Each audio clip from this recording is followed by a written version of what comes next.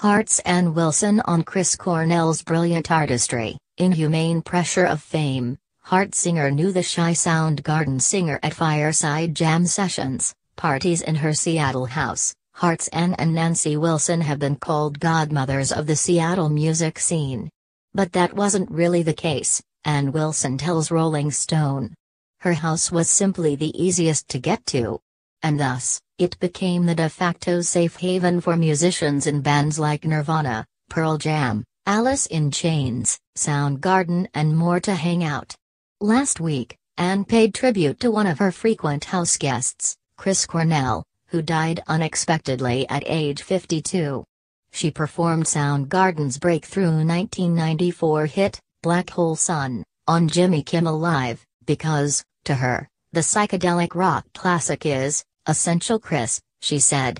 I am really serious that people should keep their feelings around Chris positive right now, the alone singer said, softly.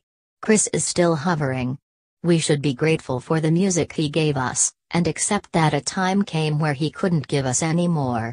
Before going on stage, Wilson remembered her old friend, who showed up on her doorstep as a shy, curious musician adjusting to newfound fame. Here, Wilson shares her memories of Cornell with Rolling Stone. The first time I met Chris was at a party at my house in Seattle. People who were part of the music scene in the 90s were living around the Capitol Hill neighborhood, and my house was centrally located. So I cleared out a room where everyone could come and sit in front of the fireplace and talk. We'd hang out together, bitch, drink, get high, play guitars. It was a time in Seattle when businessmen from New York would be walking around in plaid shirts, looking for guys to sign. And the musicians were just these anonymous people, now being asked to be the voice of a revolution and change everything. So we'd get together and just blow off steam. Nobody had to be anything. I used to have a themed Halloween party every year, and I remembered one time, the theme was to come dressed as your favorite song. Chris came as Black Hole Sun. He arrived wearing these huge platform boots that made him like 63, and wore this huge yellow costume with papier mâché around his head as the sun. His face was completely blacked out. He had a great sense of humor. But it was just after the song came out, when was just experiencing the first real tremors of what it was like to be famous. When you become famous, people can have a powerful yet illusory idea of who you are. I know Ed Vedder, Kurt Cobain, Jerry Cantrell, all those guys felt it. He never asked me for advice back then, but in Chris' shy, quiet way, he was trying to grapple with all of the people who wanted stuff from him once he became famous. And the thing is, Chris was never into self-promotion. There was a look in his eye that was always less than impressed with stardom and him being some kind of sage. But the pressure was still immense.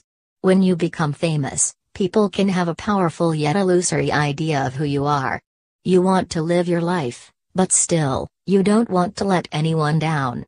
I know Ed Vedder, Kurt Cobain, Jerry Cantrell, all those guys felt it. They're smart, real, and of a sudden, they're put on a pedestal.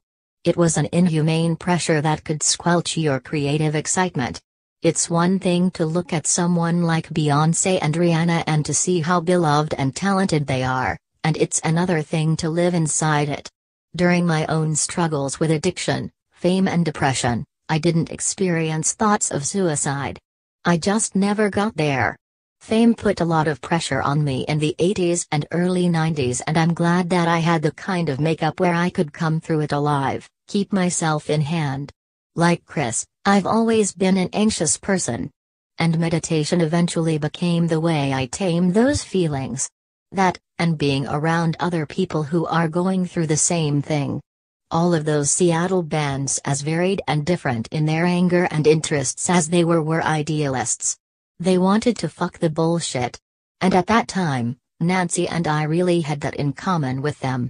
The 80s were really uncomfortable for us with the low premium on naturalness. So when we'd all hang out, we weren't standing in the doorway, hand on hip. We were participating in the debauchery with them. The last time I spoke to Chris was just after seeing Soundgarden in Los Angeles at the Forum in November 2016. There was this huge forum club thing afterwards with all kinds of journalists, fans and industry people crowding around just to get a look at him. I remember catching his eye and he was like this trapped dog and we just kind of looked at each other as if to say, "Hi buddy." People say, what was it about Chris Cornell's voice that was so amazing? And it was that it didn't have any element of trying to show off or trying to impress or trying to keep up with any particular trends. He was a brilliant storyteller. And he played it real all the time,